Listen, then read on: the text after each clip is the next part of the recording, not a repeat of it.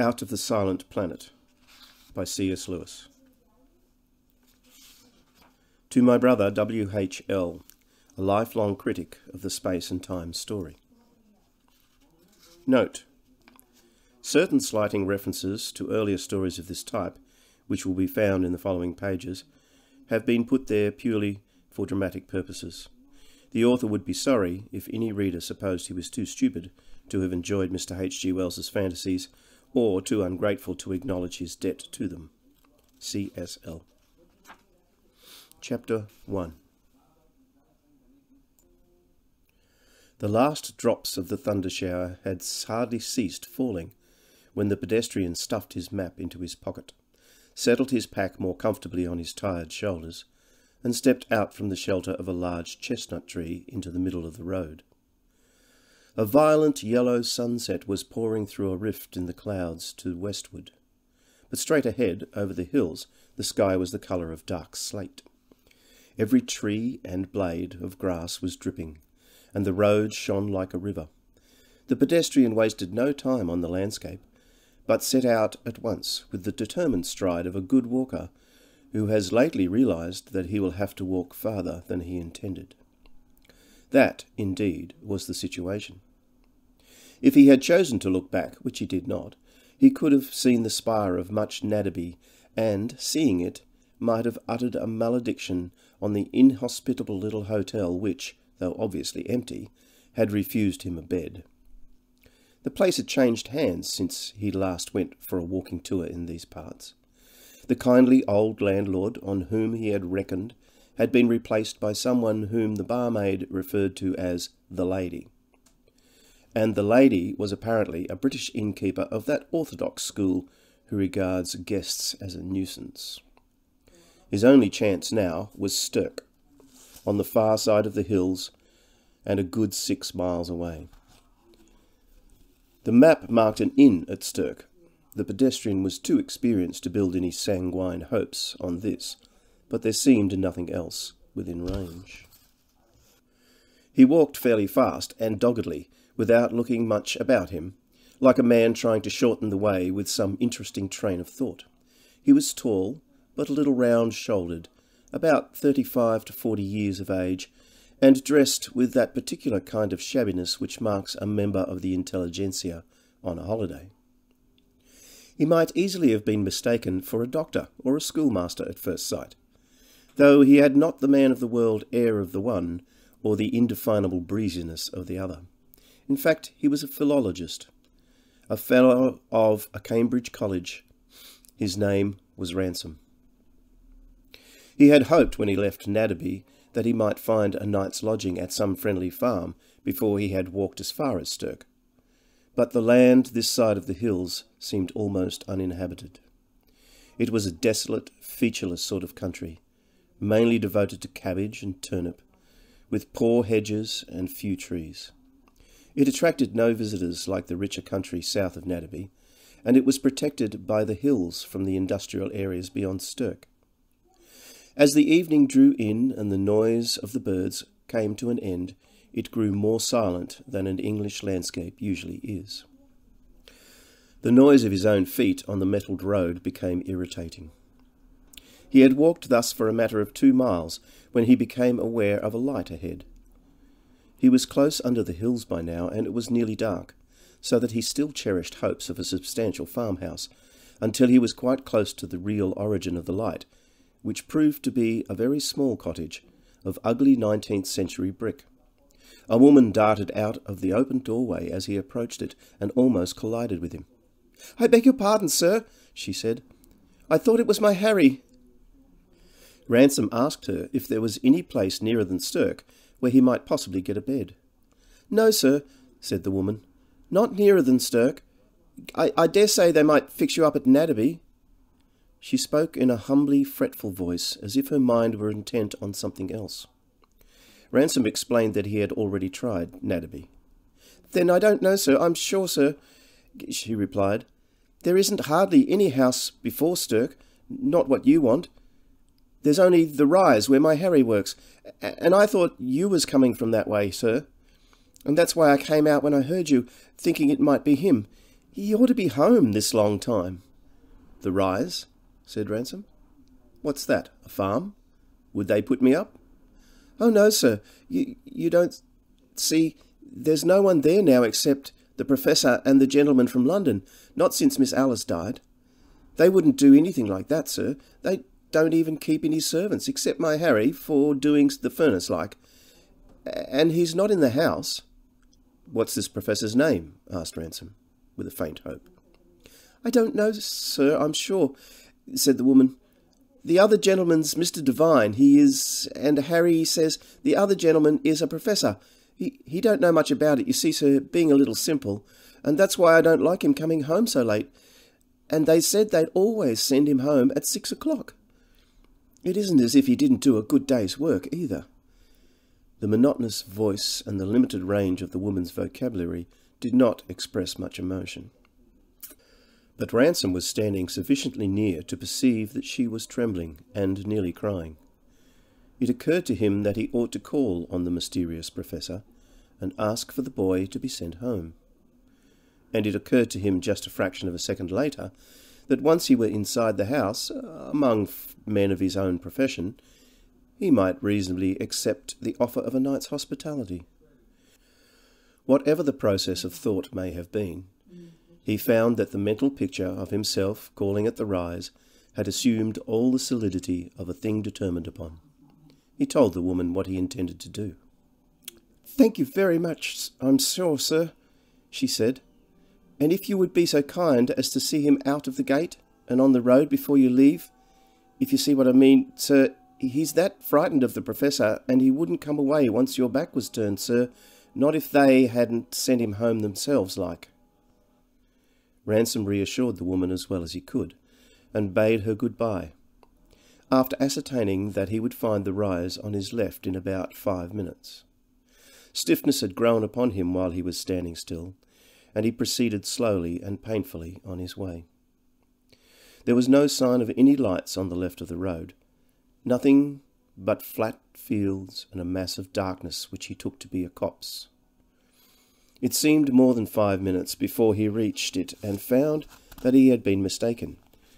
It was divided from the road by a good hedge, and in the hedge was a white gate, and the trees which rose above him as he examined the gate were not the first line of a copse, but only a belt, and the sky showed through them. He felt quite sure now that this must be the gate of the Rise, and that the trees surrounded a house and garden. He tried the gate and found it locked. He stood for a moment undecided, discouraged by the silence and the growing darkness. His first inclination, tired as he felt, was to continue his journey to Stirk. But he had committed himself to a troublesome duty on behalf of the old woman. He knew that it would be possible, if one really wanted, to force a way through the hedge. He did not want to. A nice fool he would look, blundering in upon some retired eccentric, the sort of man who kept his gates locked in the country, with this silly story of a hysterical mother in tears because her idiot boy had been kept half an hour late at his work. Yet it was perfectly clear that he would have to get in. And since one cannot crawl through a hedge with a pack on, he slipped his pack off and flung it over the gate. The moment he had done so, it seemed to him that he had not till now fully made up his mind. Now that he must break into the garden, if only in order to recover his pack. He became very angry with the woman and with himself. He got down on his hands and knees and began to worm his way into the hedge.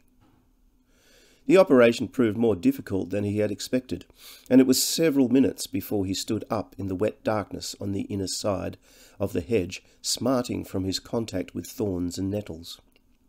He groped his way to the gate, picked up his pack, and then for the first time turned to take stock of his surroundings.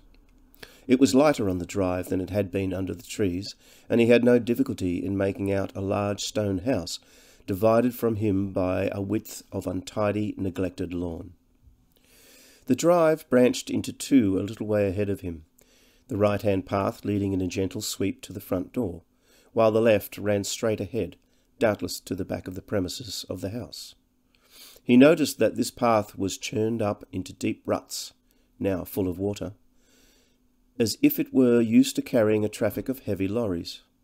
The other, on which he now began to approach the house, was overgrown with moss. The house itself showed no light. Some of the windows were shuttered, some gaped blank, without shutter or curtain, but all were lifeless and inhospitable. The only sign of occupation was a column of smoke that rose from behind the house with a density which suggested the chimney of a factory, or at least of a laundry, rather than that of a kitchen. The rise was clearly the last place in the world where a stranger was likely to be asked to stay the night, and Ransom, who had already wasted some time in exploring it, would certainly have turned away if he had not been bound by his unfortunate promise to the old woman. He mounted the 3 steps which led into the deep porch, rang the bell and waited. After a time he rang the bell again and sat down on a wooden bench which ran along the side of the porch. He sat so long that, though the night was warm and starlit, the sweat began to dry on his face, and a faint chilliness crept over his shoulders. He was very tired by now, and it was perhaps this which prevented him from rising and ringing a 3rd time. This, and the soothing stillness of the garden, the beauty of the summer sky, and the occasional hooting of an owl somewhere in the neighbourhood, which seemed only to emphasize the underlying tranquillity of his surroundings. Something like drowsiness had already descended upon him when he found himself startled into vigilance. A peculiar noise was going on, a scuffling, irregular noise, vaguely reminiscent of a football scrum. He stood up. The noise was unmistakable by now. People in boots were fighting or wrestling or playing some game. They were shouting too. He could not make out the words, but he heard the monosyllabic barking ejaculations of men who are angry and out of breath. The last thing Ransom wanted was an adventure, but a conviction that he ought to investigate the matter was already growing upon him, when a much louder cry rang out, in which he could distinguish the words, "Let me go! Let me go!" And then a second later, "I'm not going in there! Let me go home!" Throwing off his pack, Ransom sprang down the steps of the porch and ran around to the back of the house as quickly as his stiff and footsore condition allowed him. The ruts and pools of the muddy path led him to what seemed to be a yard, but a yard surrounded with an unusual number of outhouses. He had a momentary vision of a tall chimney, a low door filled with red firelight, and a huge round shape that rose black against the stars, which he took for the dome of a small observatory. Then all this was blotted out of his mind by the figures of 3 men who were struggling together so close to him that he almost cannoned into them. From the very first, Ransom felt, no doubt, that the central figure, whom the 2 others seemed to be detaining in spite of his struggles, was the old woman's Harry. He would like to have thundered out, "What are you doing to that boy?" But the words that actually came, in rather an unimpressive voice, were, "Here, I say!"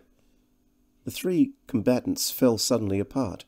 The boy, blubbering, "May I ask," said the thicker and taller of the 2 men, "who the devil you may be, and what you are doing here?" His voice had all the qualities which Ransom's so regrettably lacked. "I'm on a walking tour," said Ransom, "and I promised a poor woman—" "Poor woman be damned," said the other. "How did you get in?" "Through the hedge," said Ransom, who felt a little ill temper coming to his assistance. "I don't know what you're doing to that boy, but—" "We ought to have a dog in this place," said the thick man to his companion, ignoring Ransom.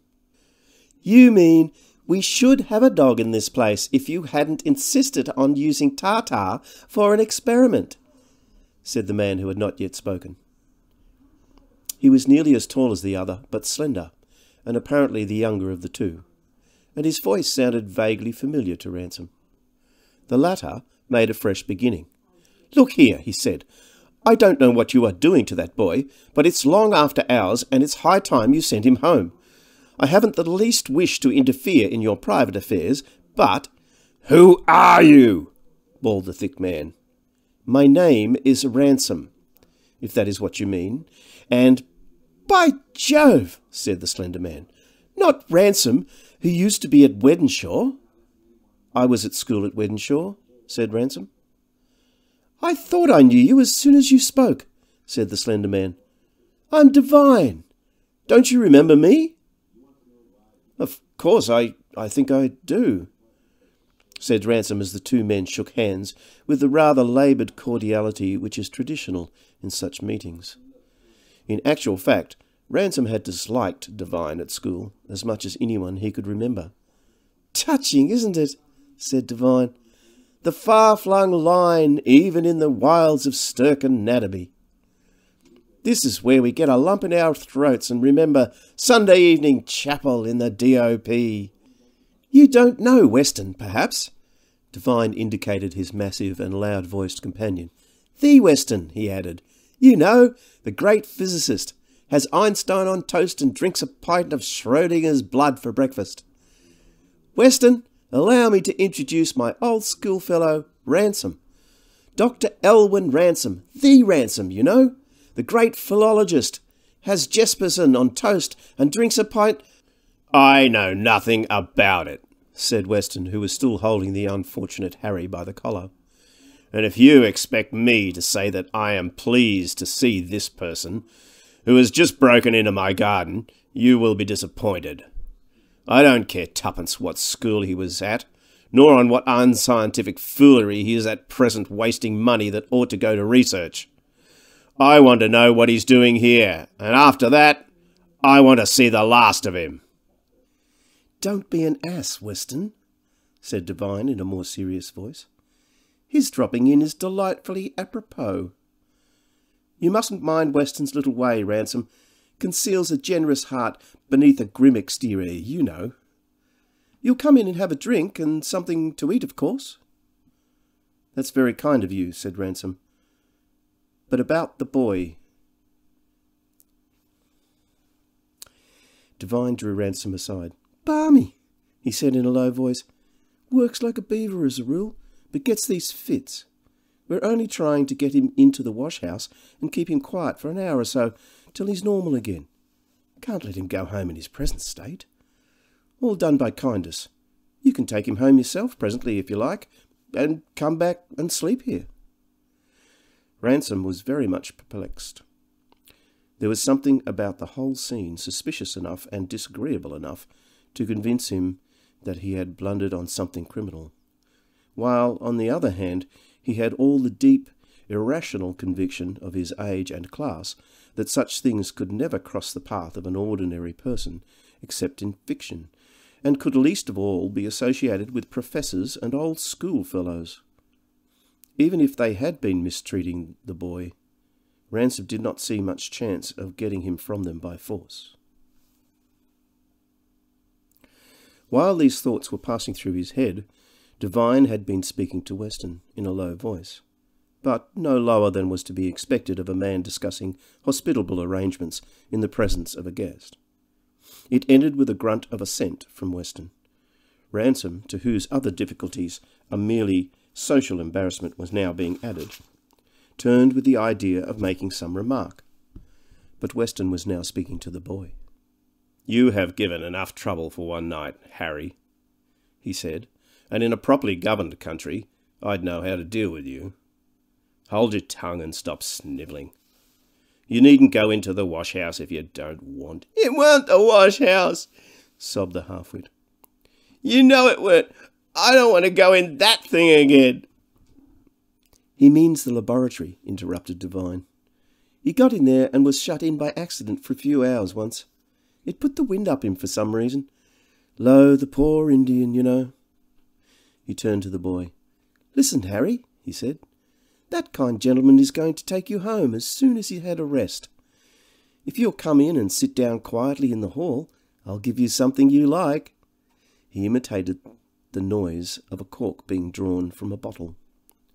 Ransom remembered it had been one of Devine's tricks at school, and a guffaw of infantile knowingness broke from Harry's lips. Bring him in, said Weston, as he turned away and disappeared into the house. Ransom hesitated to follow, but Devine assured him that Weston would be very glad to see him. The liar was barefaced, but Ransom's desire for a rest and a drink were rapidly overcoming his social scruples. Preceded by Devine and Harry, he entered the house and found himself a moment later seated in an armchair and awaiting the return of Devine, who had gone to fetch refreshments.